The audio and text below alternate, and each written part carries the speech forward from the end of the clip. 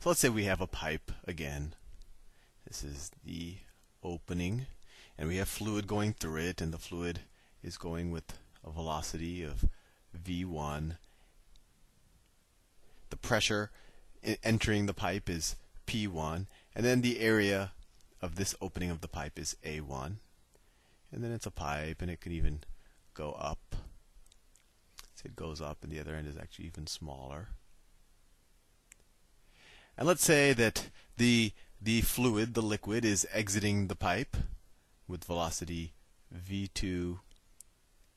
The pressure that it exerts as it goes out. Let's say if there was like a membrane on the outside, how much pressure it would exert on it as it pushes it out or whatever, or on the adjacent water, is p2. And the area of the smaller opening, it doesn't have to be smaller, is a2.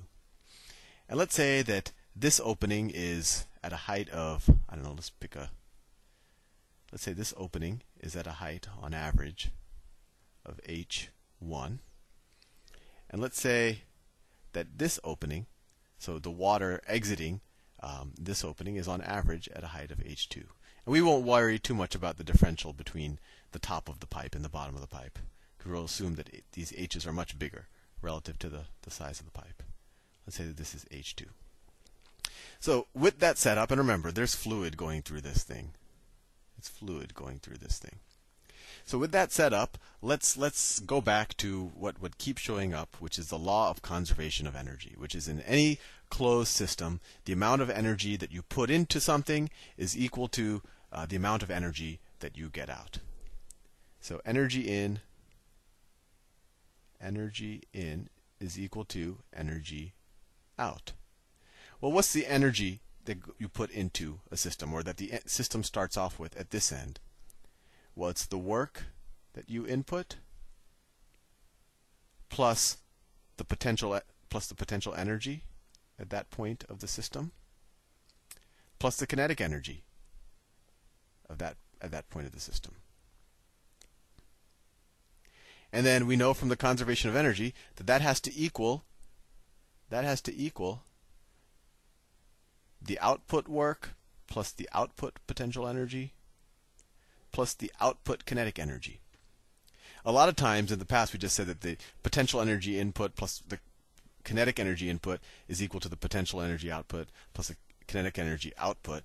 But we could also, the initial energy in a system can also be done by work. So we just added work to this equation that says that the energy in is equal to the energy out. So with that information, let's see if we can do anything interesting with this pipe that I've drawn. So what's the work that's being put into this system? Well, work is force times distance. So let's just focus on this. It's the force in times the distance in. And let's say that, so over a period of time t, what has been done? So we learned in the last video that over a period of time t, the fluid here might have moved this far. And what is this distance? This distance is the input velocity times whatever amount of time we're dealing with, so t. So that's the distance. And then what's the force? Well, the force is just pressure times area, and we can figure that out by just dividing force. We could divide this F by area and then multiply by area, so we get input force divided by area input times area input, right? I just divided and multiplied by the same number, and that's pressure, that's area, is equal to the input distance over that amount of time, and that's velocity times time, times velocity input times time. So the work input is equal to, so the work input is equal to pressure, the input pressure, times the input area, times the input velocity, times time, right? And what is this area, times velocity times time, times this distance? Well, that's the volume of fluid that flowed in at over that amount of time, right? So that equals the volume of fluid over that period of time. So we could call that volume in, or volume I. I keep switching between the 1 and the I. But that's the input volume, right? And we know what? We know that density is just mass per volume, or that volume times density is equal to mass. Or we know that volume is equal to mass divided by density. So the work that I'm putting into the system, I know I'm doing a lot of crazy things, but it'll make sense so far. The work that I'm putting into the system is equal to the input pressure times the amount of volume of fluid that moved over that period of time. And that volume of fluid is equal to the mass of the fluid that went in at that period of time. So we could call that the input mass divided by the density, right? Hopefully that makes a little bit of sense. And as we know, the input volume is going to be equal to the output volume. So the input mass, because the density doesn't change, is equal to the output mass. So we don't have to write an input and output for the mass. The mass is going to be constant. In any given amount of time, the mass that enters the system will be equivalent to the mass that exits the system. So there we go. We have an expression, an interesting expression, for the work being put into the system. What is the potential energy of the system on the left-hand side? Well, the potential energy of the system, potential energy input, is going to be equal to what? It's going to be equal to that same mass of fluid, right, that I talked about.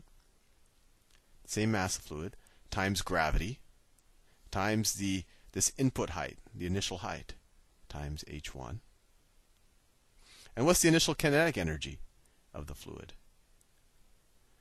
Well, that equals the mass of the fluid, this mass right here, of that same cylindrical volume that I keep pointing to, times the velocity of the fluid squared. This is just, we remember this from kinetic energy, divided by 2. So what's the total energy at this point in the system over this period of time? How much energy has gone into the system?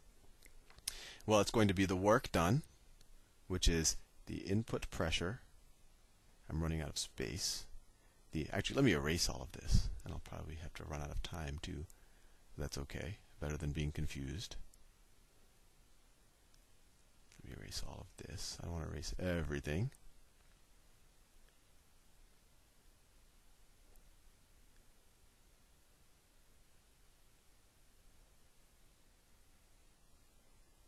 Dum-da-dum-da-dum-da-dum.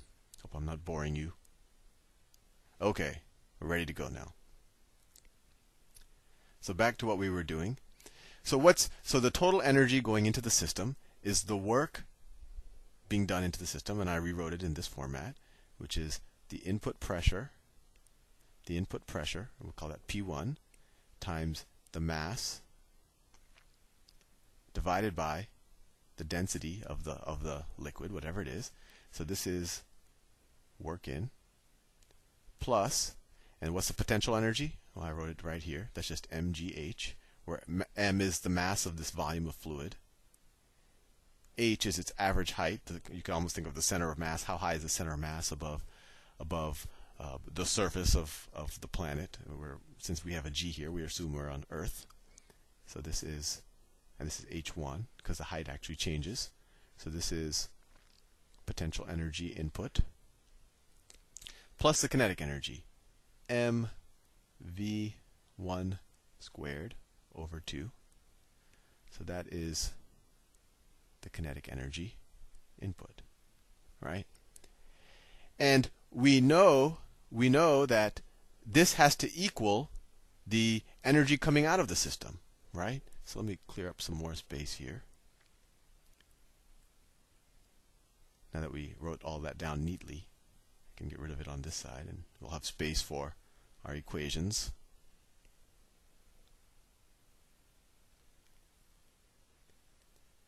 I didn't have to delete this. I probably won't use this space up here. So this is going to be equal to the same thing on the output side, right?